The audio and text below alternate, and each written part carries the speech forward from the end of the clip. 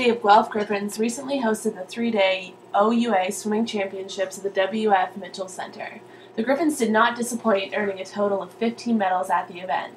Leading the women's team was fourth-year Shantique Payne, who won 2 gold medals in the 50 and 100-meter butterfly, a silver medal in the 100-meter freestyle, and a bronze medal in the 50-meter freestyle. Payne won her 4th consecutive 100-meter butterfly and set a new OUA record. On the men's side, Ben Roberts won a gold medal in the 50-meter backstroke. He led the event from start to finish, destroying the competition.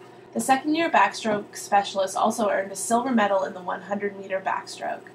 Second-year Will Wright made a splash at the championships, winning 4 individual medals. He won the overall title in the 100-meter freestyle and then 2 silvers in the 50 and 100-meter butterfly, and a bronze in the 50-meter freestyle.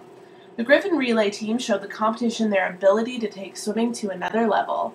On Friday night, the Gryphons gave their fans something to cheer about, winning the 400-meter medley relay and breaking an OUA record. The team included Ben Roberts, Matt Stevenson, Will Wright, and Troy Baxter.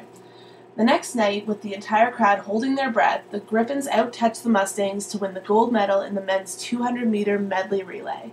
Team members were Ben Roberts, Matthew Stevenson, Will Wright, and Dave Newecki. The Gryphons qualified a total of 14 swimmers for the CIS Championships, a marked improvement from past years. The Gryphons will travel to Calgary to compete on the national stage from February 23rd to 27th. Go Gryphs!